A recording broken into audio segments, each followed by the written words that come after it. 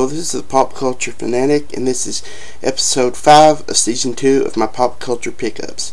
In this episode, I'll be showing everything I got up to Christmas Eve night. First up, I had some points at Kmart on my Shop Your Waves reward card. I got 26,000 points. This was on sale for $20. I've played the second game. Now I've been playing the third one. Crisis 3. The Hunter Edition. This has some extra DLC like the Predator bow and stuff that come with it. During Fox Connect's Black Friday sale, I picked up 2 seasons of a TV show that only went 2 seasons. First up, Dollhouse with Eliza Dushku. I like this series. It's Joss Whedon who wrote and directed the Buffy the Vampire Slayer. Also picked up the second season of Dollhouse and this is season 2. And it has all 13 episodes of the second season. I've watched both of these, and this is a great sci-fi show that I think a lot of people who, if they watched it, would love.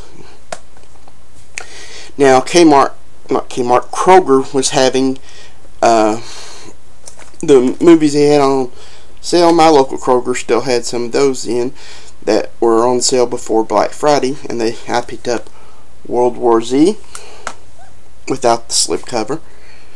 Another one I picked up without the slipcover was Family Guy something Dark Side.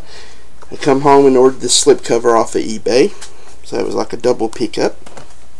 I also picked up Family Guy, It's a Trap, Futurama, Into a Wild Green Yonder.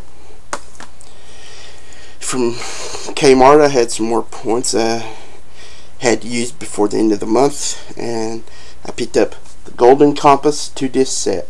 This is a great sci-fi show, not sci-fi, fantasy movie that was based on a series of novels, just like the Chronicles of Narnia, but it didn't do good enough, so we probably won't see a sequel based on the other books. And then I went back one more time to Kroger and picked up Family Guy Blue Harvest Blu-ray and digital copy. Also picked up Futurama Bender's Game. Please comment, rate, and subscribe. Thank you very much for watching this video.